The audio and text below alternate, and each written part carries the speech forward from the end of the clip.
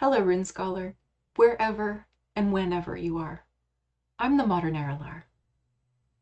In episode 5, I described the first deviations from the Elder Futhorc during the Bracteate period: new runic layouts, longer inscriptions, sound changes, and 2 new runes, as both Runic Frisian and Old English evolved out of the earlier Proto-Scandinavian language. During the 8th century, the Anglo Saxon rune set expanded to the largest Futhorc that has survived, a system of runes reflecting the influences of the language spoken in what was to become England, as well as the Latin literary tradition of Christianity. We start to see inscriptions and texts based on what we can refer to as the Anglo Saxon Futhorc by about 750 CE. I'm using an alternate spelling and pronunciation here with an O and a C rather than an A and a K when I spell and say Futhorc, because of the linguistic shift from A's to O's in Anglo-Saxon and the monastic preference for the C over the K. It's a typical distinction among runologists, so it will be helpful for you to know it. To put this evolution into a wider context of runic developments, after the Bracteate period, continental runes diverged from Scandinavian developments and fossilized, developing only conservatively on the continent, while the Scandinavian runes continued to evolve into their later forms. Scandinavian and continental developments both influenced English runes after about 450. The runic system in England experienced more innovation than that on the continent and expanded. This is different than happened in Scandinavia, and it may be because of the close connection to Latin scriptoria, as seen in ecclesiastical runic monuments, and the abundant use of runes in manuscripts. Latin and runic scripts coexisted in Anglo-Saxon England for nearly 400 years, suggesting literacy in both languages concurrently. Sometimes both appear together on the same artifact, as in the case of coins, where the king's name appears in Latin letters and the moneyer's name appears in runes, or, as you can see here, in the Frank's casket, where most of the script is vernacular in runes, but this back plate bears a Latin text in a mix of both runes and Roman letters. This combination could tell us that runes had lost any potential pagan associations in England by the second half of the 7th century. We do know that the earliest runes in England appeared in areas outside of Essex, Wessex, or Sussex, which suggests that it was the Anglians rather than the Saxons who brought runes to Britain, and the lack of runic inscriptions from Saxony would bear that out. So, what sources can we access to learn about the Futhorc? We know of a total of 33 runes that were used in Anglo-Saxon contexts, but not all of these runes appear in all sources, or even most of them. Some appear only in manuscripts, and others appear only on artifacts, so we cannot conclude that the whole 33 rune Futhorc represented a single standard across Anglo-Saxon time and space. So with that caveat, let's discuss some of the notable sources for this Futhorc. The Vienna Codex, or the Codex Vindobonensis 795, and previously called the Salzburg Codex 140, is at the Austrian National Library in Vienna. It was compiled from late 8th century material, including a Gothic alphabet, and generally associated with the monk Alcuin. It contains a descriptive compilation of 28 runes only. It represents what is likely to be the earliest surviving rune forms and Futhorc order within a cohesive whole, and most reconstructions of the Anglo Saxon Futhorc rely very heavily on it. Lists of runes also survive in other manuscripts, including the Cotton manuscript Domitian A9, Byrhtferth's manuscript of the 12th century, and the Codex Sangalensis 878, a 9th century manuscript currently in the Swiss Abbey of St. Gall, and which may have originated in the Abbey of Fulda. It includes this table of Anglo-Saxon runes, a younger Futhorc, and a copy of the Abecedarium Nordmanicum. I referred to this manuscript earlier in episode 4 as a source for recreating the Elder Futhorc. We have a rune row from an artifact inscribed on a 9th century scramasax found in the Thames River, also called the Sax of Beagnoth, after the name inscribed here on the blade. This artifact shows variations in the appearance of some of the runes as well as the order when compared with the Vienna Codex. Inscriptions in Anglo-Saxon runes appear on a wide variety of objects overall, including swords, sword fittings, brooches, and coins. We see runes surviving on monuments, like the Ruthwell Cross and the Bewcastle Cross, but we must also keep in mind that heavy damage to these monuments through weathering or deliberate defacement or well-intentioned preservation efforts makes quite a few of the runes difficult to decipher, especially when the copies or transcriptions by earlier scholars are not in agreement with each other as to the forms of the runes in as recently as the 18th and the 19th century. Lastly, we have the Old English rune poem.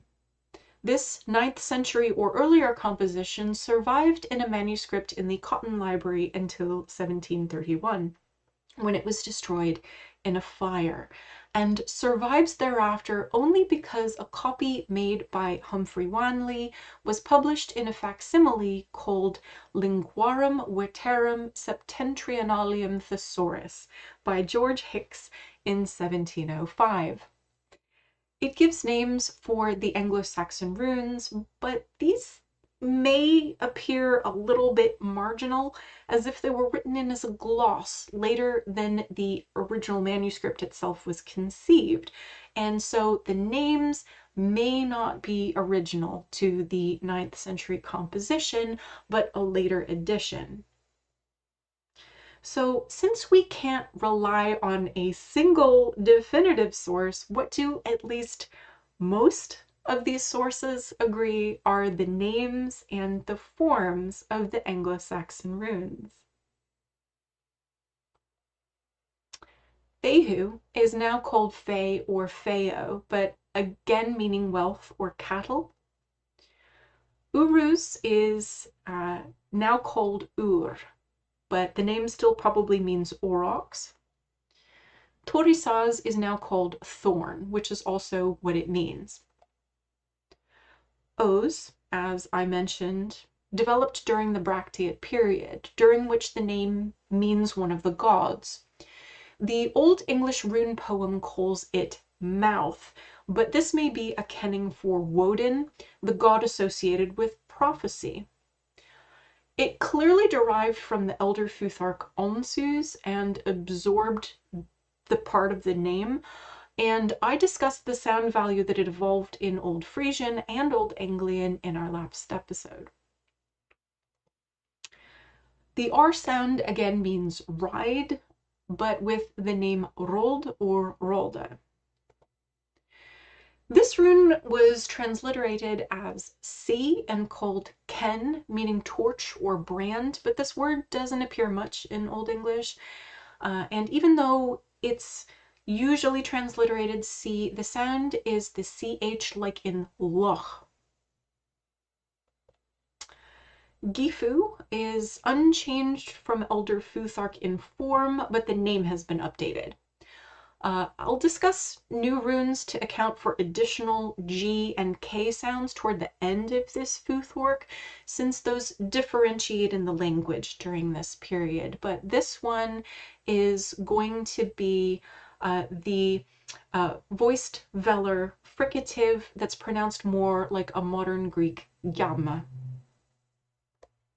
When joy or hope or expectation eventually evolved into the bookhand letter win, which was adopted into the Old English alphabet and used alongside characters that came from the Latin alphabet.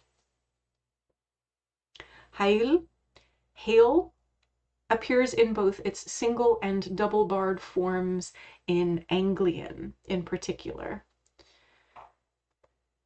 Need or death is described in the poem as the hardest of events. The rune Esau's is now called Is, and the name again means ice. The Old English rune poem called this rune Ger, and it remained a voiced velar fricative, like the y in jarl, but with more of the tongue closed against the roof of the mouth. Ao, or to give a West Saxon variant that's survived into modern English, U. This single rune may have represented a couple very related sounds. E, like in rai hen, or the voiceless palatal fricative ha, like in ealmaithti. It appears there in the very center of the word ealmaithti. They're very close, these sounds, but modern English uses the E and I letters in similar ways to account for multiple sounds, and the Vienna Codex transcribes this sound as IH. This rune could face either direction, so we have an additional allograph here, an acceptable variant that appears as well as the more common variant. Peorth, Hall joy, is clearly a euphemism for something pleasurable, but it is unclear which precise pleasure that may be. Eoch sedge, a type of sedge or reed, is used to represent the Z sound in Elder Futhorc, but this sound does not appear in early English languages, so the rune form was reassigned to the X or X value and appears in words like rex for king. Seagull or sun. In England, the S sound appears in two different runic forms. This form that's more zigzag shaped, that looks more like the Elder Futhorc form, and this second bookhand seagull that may have evolved from the S of insular minuscule. The T sound is now called tir and now meaning glory. Beorc again means birch. Ao again means horse. The name of this rune shortened to man, and that's again what it means. But lagu, which meant both water and the vegetable leek in Elder Futhorc, now only means water when it's in an English context. Ing appears as a full height version of the Elder Futhorc rune, and that continues the trend I described of making full height versions of the Elder Futhorc's half height runes that I described in the Anglo-Frisian episode. Daig, day. We also see this form on some coins and this form on the Sax of Beagnoth, or the Thames Scramma Sax. The short O is the new default O sound in Anglo-Saxon, and Odal, or which is very similar to the Elder Futhorc name Odila, again means homeland or estate. And again, we have another Scramasax variant here, which may be a simplified form where the tails of Ödel come together as a stave. We repeat oak and ash from Anglo-Frisian and those developments, but Anglian, the aforementioned dialect of Old English that used both the single and the double barred Heidel runes, also evolved a new rune of its own, Ear, probably meaning either grave or sea. This rune evolved because the AU diphthong of Germanic, pronounced ow, you see it also evolving into ea, the EA diphthong in Anglian, or something like it. The exact sound of Old English diphthongs like ea and ao is still disputed, and the AR rune is often argued to be at least 7th century in its development, but a very similar shape appeared on a sword pommel from grave 65 of the second Fréthun cemetery in Pas-de-Calais in France, and that may indicate that this rune appeared as early as 530 to 560 CE, and we see something similar as part of a bind rune in Kent in the later 8th century. We also see a new Y phoneme, ur or yubo, that seems to be a pretty transparent bind rune of ur and is. Its name is a Scandinavian intrusion, or a word not otherwise found in the Anglo-Saxon language. And this is one of the indicators that English runes were keeping up with Scandinavian developments. This rune first appears on the Ruthwell cross, which has been dated to between 650 and 750 CE, and this sound emerged sometime after the completion of the I mutation of the U vowel in Old English, and that occurred after 600. This was also a period of conversion to Christianity for the Anglo-Saxons, bringing with it Latin literacy, and in Latin texts, the Y sound was written as UI, so Latin script may have been an especially influential factor for this particular rune. Since the Vienna Codex only has these 28 runes, there are 5 more runes that we should discuss. Ralph Elliott argued that these were probably specific to Northumbria, but given that some of them appeared in other contexts further afield, I feel that the reality may be more complicated than that. After about 600 CE, we developed differences in Old English between G, K, and different CH sounds, which leads to the rune calc, which means chalice, or possibly chalk, or calcaeus for sandal. Any of these names could be the correct one. And this is probably the voiceless form of the k sound. But in the Ruthwell cross, we also see it differentiated from ken, which appears in a version of the word ich, for I, myself. And it's different than this calc rune, which is used to transcribe the name of Christ. So these two runes may be trying to distinguish between a K formed in the front of the mouth for ich from one formed in the back for calc. This rune on the Ruthwell cross may be a further attempt to distinguish the kind of CH sound that you find in the word child from the sound that you hear in loch, which would have been what you would use for ken.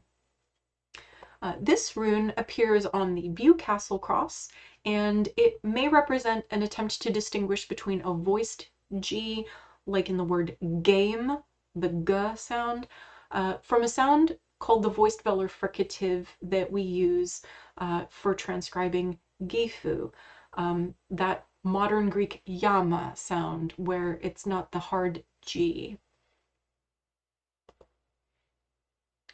The star rune, yar or yor, could possibly mean barge or boat, but does not otherwise appear as a word in Old English dialects. This shape is the 29th rune in the Old English rune poem. In episode 5, I mentioned that this rune was used during the Anglo-Frisian developments for the glide, the y like in Jarl, but it may also have represented the very similar io diphthong. Some scholars believe it could have been imported from the Scandinavian Jara rune of the Younger Futhorc, which uses this same star shape, and we'll discuss the Younger Futhorc in our next episode. But Richard Page was very skeptical of this interpretation in his essay on the rune. He believed that Geir was the more likely cognate, even if the form is not the same. Either way, the Anglo-Saxon Futhorc is differentiating between several different versions of voiced velar fricatives, G's, K's, CH's, and y sounds. And these all develop after about 600, and we don't necessarily see this before that point. The rune Ston appeared in the facsimile of the lost manuscript Cotton Altoniensis B 10165, and probably indicated the st sound with which its name begins. This rune and the very similar allograph here appeared in the inscription on one of the U ones recovered from Vesteremden, so it also appears in Frisian contexts. This last rune, Queorth, doesn't mean anything that we can decipher, but it might be deliberately rhyming with Peorth earlier in the Futhorc. It represents the qu or q sound and was only used for the Latin qu combination. Some of these runes were again used ideographically. Man, Daig, and Ödel were all used as a single rune to represent the full word of its name, as you can see here 2 different times in the red gloss lines of the Durham ritual. One Daigmon individual signed his name only using the 2 runes. And one of the interpretations of the Anglo-Saxon poem, The Husband's Message, or The Husband's Lament, which contains runes in lines 49 and 50, is to interpret the message of the poem according to the names of the runes. Both the Anglo-Saxon and the Danish runes were affected by greater literacy within the population. In England, where monastic use predominated, the runic revival was found almost exclusively in an ecclesiastical context. I mentioned already that the bookhand version of the Seagull rune was probably an adaptation of the insular minuscule S that's used by Irish scribes. And the serifs frequently seen on Anglo-Saxon runes, like you can see here in this version of the Ptolemaica Erosius, may also have been a monastic introduction. In Denmark, however, where runic writing became very widespread and almost democratized, this caused a shift toward the simpler system that we call the Younger Futhorc. We will learn more about the Younger Futhorc in our next episode. Please join me then. Thank you for reading the runes with me, the Modern Erilar.